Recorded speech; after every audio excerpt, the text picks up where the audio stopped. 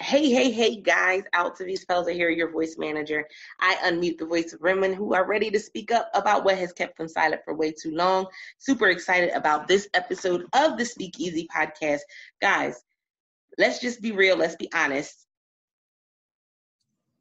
Are you eating healthy while in quarantine? Because I think most of us are not. I'm trying I'm trying my best, guys. I promise you I am. But the chips and dip, they calling my name. I got a child that bakes, so I don't know what to tell you guys. I've been working on it though. Exactly. But it's super excited to talk to you guys about today's guest, simply because I think right now is the best time ever for us to look at our own health and wellness routines. Not just that, but are we even paying attention to the signs? You know what signs they are, because it's very important and valuable for us to do so. We're also going to dibble and dabble a little bit into the fact that they say African Americans are contracting COVID at a higher rate because of some of these diseases that we're not really talking about or paying attention to. So with that being said, I'm super excited about getting into today's episode. Make sure that you listen in and tell us how this episode resonated with you. So that part. Hello, Danielle. Hi. I am super excited to have you here. Let everyone know a little bit about yourself, and then we'll dive into today's topic. Once again, my name is Danielle Batiste. I'm the mother of one. I'm an Army veteran.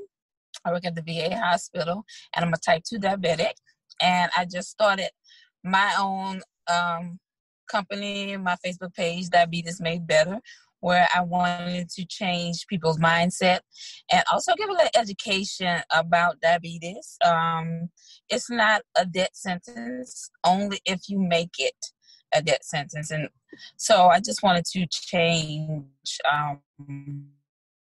people's mindset. And I wanted to reach out to others like myself so we can make a difference. And I wanted to be the advocate for diabetes. So we can learn together. We can do this together.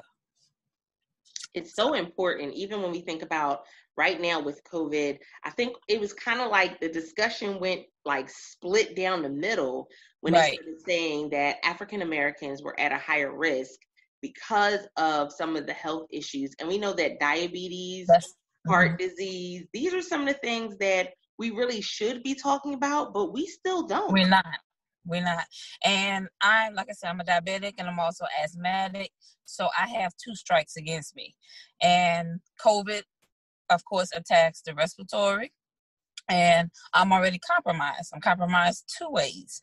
So I'm definitely vigilant on what I do, where I go, wear my mask, things like that. But with diabetes, you have to be careful. I mean, it goes back to just being with myself, myself in general. I'm not I change everything that I'm eating to, just everything is strictly diabetes recipes, that I see all the time. I bake and I'm into looking at how many carbs I'm putting into my body, how much sugar I'm putting into my body, how all of that is affecting my body now. I love my Freestyle Libre now because I can check my sugar at any time. What affects me, now I know, I'm like, oh, I ate too much white bread that day. And I'm like, oh, I knew I should have had that wheat bread, but, I wanted to splurge. So I was like, okay, no more white bread. So that's why I say everybody have to know their own body. So when you compromise your glucose levels and let them drop and things like that, yes, you are hurting yourself. COVID has no color, no face. It has nothing. So it's going to attack whether you have diabetes or not. But by us having diabetes, we have a fight. Our fight is just a little bit harder because we are a higher risk. And so we have to take care of our bodies a little bit, a little bit more than somebody that doesn't have diabetes. A lot of people come in by me working here at the hospital. I already see they're like, well, I'm already compromised, so what more could it do? Okay, why are you thinking like that? So what you mean, what more could it do? I mean, it can kill you. Your diabetes is not the thing that's killing you. It's the COVID, because you're already thinking you're dead already. Just because you have diabetes and COVID. I mean, it's the mindset. It's the mindset. So they figured, oh, I have this. Let this ain't gonna do nothing. Let this take me out, and that's just the thinking of some people that I've run into. So no, COVID is not taking me out with diabetes or not. And then you have to keep your body moving. Exercise. I walk every day. If it's not raining, I'm walking. I do more, and that's just me. I do more than 30 minutes of exercise. I walk for about an hour, 15 minutes, sometimes an hour and 45. But I'm keeping my body moving. I have to, because I don't want my glucose to affect me. But another thing that you also have to do when you want to exercise, because I always talk to my doctor. That's another thing. You have to have the rapport with your doctor. And I asked her, how much do I have to do, or what my sugar has to be for me to get out there and exercise? And she'll give me my number, say your sugar shouldn't be 200, or it shouldn't be 250. If it's way up there, no exercise. Or if it's 150 or something like that, you don't need to be exercising. But my sugar has been in great ranges. I got my A1C down to 5.7, and that was my last 3 months. I have to go in now and get the recent 3 months. And my goal is to be in the 3s or the 2s for my A1C, because I'm working. I'm doing the work that it takes to beat this disease. I'm not going to let this disease beat me. But I also love the fact that now with this easy freestyle Libre, I know if I ate something, what it was that shot my glucose up. And I'm also learning and reading the glycemic index. What's on that glycemic index?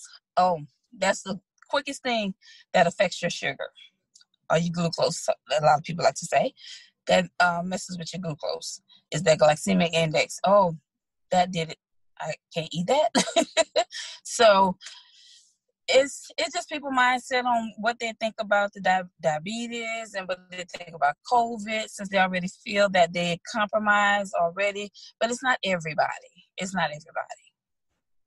So that's so very important. I know one of the things that you hit on was the mindset, because a lot of times the mindset that we have when it comes to our health is a mindset that we really picked up from our family. It's a mindset we picked up as a child. What were some of the habits, the unhealthy habits that we picked up as a child? And so what would you say to those who are saying, well, I've always lived my life like this? You know what? I had that mindset too, because I always lived my life on fried food. Everything was fried. It never was baked or, grilled or anything like that. So if you have that mindset that you have to cook this way, but then when you get that diagnosis like I did, I went into denial. But once you get that diagnosis, then you have to sit down there and think with yourself and be like, do you want to live or do you want to die? And you have to get there and you have to change it, because diabetes is basically you. It's on you. And you have to decide what you want to do.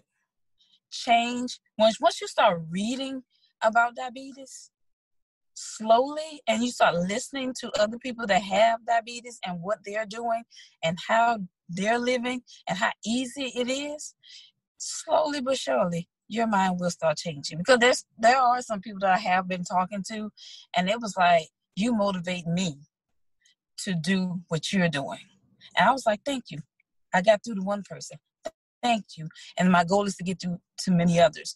And like I tell them, I'm not perfect, because sometimes that sugar craving is so strong. And I just want a piece of candy. But, sometimes I do take a piece of candy because I'm human. But when I take that piece of candy, my body lets me know that's your last piece of candy that you're going to get. So you can change the mindset. Because some people are susceptible to what you're saying. But some people, you just got to just keep going until you get it there. But when you start talking about, do you want to live or do you want to die, it's up to them. Definitely, is that are you going to be reactive or proactive? And Exactly. I think we can really get back to a point of being proactive, especially right now with hearing everything that has been put out there and everything that's been said. It's even if it's not, and this is one of the things I had to say to people. I said, even if it's not 100% true, we still have to say, are we really having the health talks that we need to have? Are we really taking care of our bodies in the way that we need to take care of our bodies? And if not, how do we fix that? Where do we go from here? Right. So it's definitely been an interesting scenario because, guys, you guys, Speakeasy podcast listeners, you've heard this in the news. You've seen it across social media. You've seen it in the newspapers, magazines. This is a hot button topic right now. It is. And a lot of people that I run to here, they're not being told about COVID and then their high risk information, because basically I haven't even been asked. Personally, I haven't even been asked if I'm a high risk patient or person. And I'm still working around people that's positive. I haven't even been asked. I should have been the first, second, whatever, to been asked, are you high risk? And I haven't. So I have to take it upon myself to protect myself because nobody else is protecting me. So you're right. It's a hot topic, but you have higher ups are not talking to us, not asking us anything. So you have to protect yourself. That speaks volumes. That's one of those things, pieces of it that is not really being discussed right now, is the fact that we have people who are on the front line who are at high risk. We have people who are on the front line who are, that they're risking it all. I mean, and even if them personally, they don't have the, issues with their health, they have family members. And so I know that there was a story on Facebook of one man who he's driving and whatever he's carrying is connected to the COVID virus. Wow. And so he cannot go home. He cannot go inside his home. So he has a tent in his backyard. Like, imagine that being your temporary normal, that you can't go into your own home that you paid for because of this. And probably have kids, in case it's kids or anything. So that hurts. And then I go home and my son is an asthmatic. So I have to be very careful when I get home, to do my preventive measures, go fully into my house because I'm trying to stay negative. I'm trying to be preventive, because nobody else is doing it, for me. I have to do it. I have 2 strikes already. But like you say, this thing is out here. And it's not taking names. It's taking everybody. It's just doing this thing. So you have to be your own preventive person. And us diabetics, we have to continue doing what we're doing to stay on top. Keep our sugar levels low, keep our stress levels at a minimum, keep exercising. We have to keep doing what we was doing before COVID because we can't let our body go down. So we have to keep doing what we're doing, and we can't have our glucose going up and down. That's not good. And stay hydrated. We have to keep doing what we have to do. Definitely is keeping up with the fight even the Yes. fight unseen. And matter of fact, that Yes. might be, we might change the title and say the fight unseen. Fight unseen, yes. Right? Because that's basically what it is. It's the fight unseen, because we're not in those areas to be able to see Right. what people are going through. So it is the fight unseen. The fight unseen, yes. And yes. I think another piece of it is that, we don't really know where this is going to go. So when we're talking to those who are on the front lines, such as yourself, it's like, okay, there's an uncertainty there because we don't know how long we're going to be wearing masks. We don't know how long we're going to have to test people. Mm-hmm. Especially with folk going and coming, and you don't know who has it, who doesn't, who's a carrier. Exactly. It's almost like we're in a movie. Exactly. And I want to, just clarify. I'm not a nurse, but I'm a MSA, and I'm at the front doors screening people that come in and out. So yes, I'm still at the front, before they get to where they need to go. I'm under the tent. I'm doing things like that. So I'm still right there talking, screening. So whoever's positive, I still have to let such and such know. But yes, I'm still basically, yes, at the front line. But I just wanted to clarify that, I'm not a nurse, but I'm still at the front line before you get to the nurse, or the doctors. So yes, I'm still in a not a good situation, but the duty calls. But like I said, I still have to protect myself because nobody else is protecting me. And I'm like, okay, I'm high risk. Why am I out here? But so like Definitely. you say, fight unseen.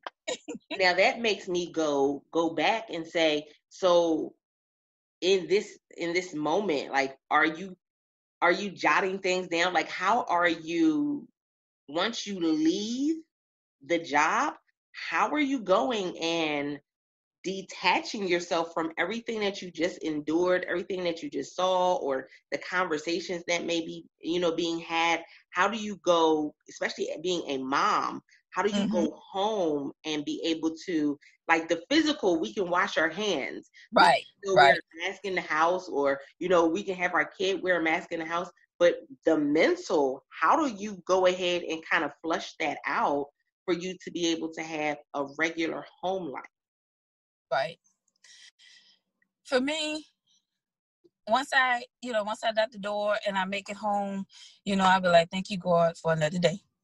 I made it home. I did a job. Thank you. And I'm like, whew. I just like, whew, a breather. I'm like, I'm away from there. And I'm like, I just stand there at the door, and I'm like, it's just like, my mind is just swirling, because it's like, I done seen all of this, and it's just like, how do you process, it's like, how am I processing this and still able to drive home, come in here, do what I need to do? And it's just like, whew, it's just like, I would call it a walking robot. I'm just still doing it because I guess from the military, and then when my husband had deployed, and I had a 1-year-old, and I was going through things with him when he was, by the time he made it 4, when I wrote the first book, Crying Out, I was going through stuff with him. So I guess all that was just, I was robotic. So it still feel like I'm just robotic.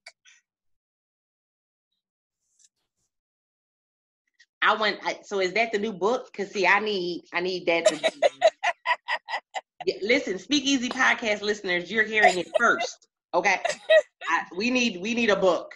We need a book, okay? Because that is, man, we think about how that can touch so many different people. Because a lot of times that's what it feels like. It feels like we're kind of like on autopilot. Yes. Trying to get through the day, and it wasn't supposed to be like this, y'all. That's I think that's where the hardest piece for us to swallow. Right.